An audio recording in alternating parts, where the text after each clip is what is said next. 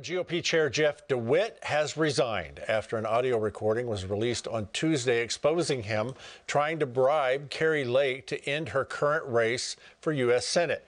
The Daily Mail obtained the audio recording that allegedly took place in March of 2023 after Lake lost her run for governor and before she officially began her candidacy for the Senate. There are very powerful people who want to keep you out. Oh, no, they do. But they're willing to put their money where their mouth is in a big way. So, this conversation never happened. On the recording, DeWitt can be heard asking Lake to pause her race and basically to name her price. Is there a number at which I can be bought? not be bought? That's what it's about. You can take a pause for a couple of years. No. And then go right back to what you're doing. No. 10 million, 20 million, 30, no. A billion, no. This is not about money. This is about our country. In a statement released today, DeWitt said he resigned after getting an ultimatum from the Lake team. Resign or they would release a recording they called more damaging.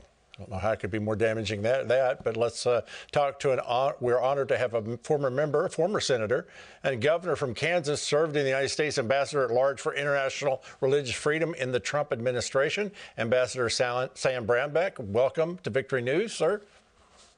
Happy to join you. Thanks. All right. You ever heard anything like that? I want to get your reaction to the audio recording that allegedly reveals Arizona's GOP chair attempting to bribe Kari Lake to not run for Senate. I haven't heard anything quite that crass or direct in this country. People will imply and suggest things, but to just come right out and say, okay, what's your price? That's disgusting. That's not what the system is about. Parties are important. Republican Party is important. Democrat Party is important. But too often, the party leadership will get involved and say, okay, we need to clean this mess up so that we can win, when they really just should have a level playing field, let everybody compete hard for it, and produce the best candidate that they can win in the fall. Right. Let the people decide at that point, because that's what this country's about. We the people. Now, you were the ambassador for religious freedom. You've been an advocate for people worldwide to be allowed to worship and practice their faith. How important is it in the United States to champion this globally? It's essential. This is the founding right in this country. It's why the Pilgrims came here, was for religious freedom. It let us become a nation at the outset. And we're the strongest, most vocal, biggest supporter of religious freedom around the world. And it's the most dynamic, moving human rights issue around the world. It is critical that the United States push it and maintain it here at home, because we have attacks and challenges on religious freedom here. But if we start walking away from it or treating it as a secondary issue, it'll decline all over the world. We have to step up and lead on this issue, or it's going to go south. Yeah, I agree with you. I believe that we take that for granted sometimes. I read a startling figure from Open Doors research that said more than 82% of Christians killed for their faith in the study are from Africa and Nigeria. Why are believers so much at risk in that country, for example? Hey, you've got such a dynamic faith. You've got a big country, the largest in Africa population-wise, and then you have a pretty equal split between Christianity and Islam, and passion on both sides. And I don't know if people are watching this, but really what's setting up right now is a huge war in much of Africa between Islam and Christianity. We've got to get ahead of that and tell people, no, don't fight over the religion. Have the government stand up and protect everybody's right to freedom of religion. That's the way to solve this problem and to deal with it. And it's not being effectively addressed at all by the Nigerian government. Right. Now, while China was supposed to grow in its economy and freedoms, there's actually been new crackdowns against house churches by President Xi Jinping. Your perspective on this? And China's at war with faith. It's a war they will not win. But they are going after the Buddhists, they're going after the Muslims, they're going after Falun Gong, they're going after the Christians. What they see there as religious freedom is an existential threat to the Chinese Communist Party's control. They don't want anything higher in the nation than the government. They're officially atheists. And yet we're seeing this war, and we're seeing it now go to other countries that support China, like Nicaragua. They just closed down a series of Catholic schools and radio stations, kicked out a bunch of Catholic priests and the bishop. We're now seeing this trend from China taking place in some of its acolyte countries.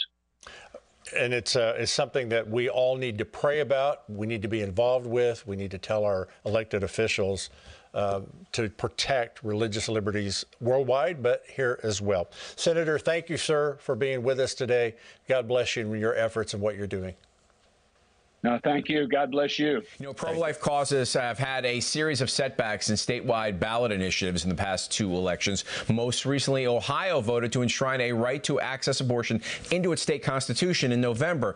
Are you surprised at the aggressive effort the pro-abortion movement has made at the state level? And has the pro-life movement met it head on or not? You know, I think since the 90s, the pro-abortion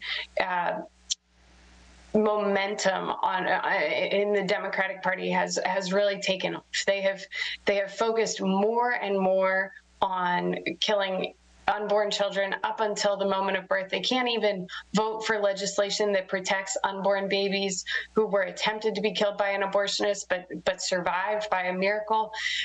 They have just gained steam, and so it's not shocking that when the right was given back to the people to be able to protect unborn babies, that the Democratic Party has led this charge against unborn children. And they've done it with millions and millions of dollars. And they have really pushed this narrative that when unborn babies are protected, women will die. And we know that's not true. But what the pro-life movement needs to do is we need to meet them. We need to take what they're saying and turn it right on them. We need to make them explain what they're actually for. Mm-hmm. Now, Mary, you say there are 4 ways Republicans should talk about life in 2024. Would you headline them for us? Sure. The first is that we need to describe what we're for. We're for protecting unborn children. We're not trying to ban things. We're not trying to do anything other than protect a human being. And we need to describe who an abortion tries to kill, because it's not just some magic wand that takes a couple back to before a child existed. It takes a person's life. And we have people who have survived abortions, and the Democrat Party needs to face those people. And we need to talk about moms, and we need to talk about how we're assisting moms, how we're working with moms, and how abortion has harmed those moms. And we can't just talk generally about moms. We need to talk about specific moms, the ones that we know, the ones that we personally have helped. And then finally, we need to make promises we can keep. All right. Mary Zock with the Family Research Council, we appreciate your insight and talking to us today.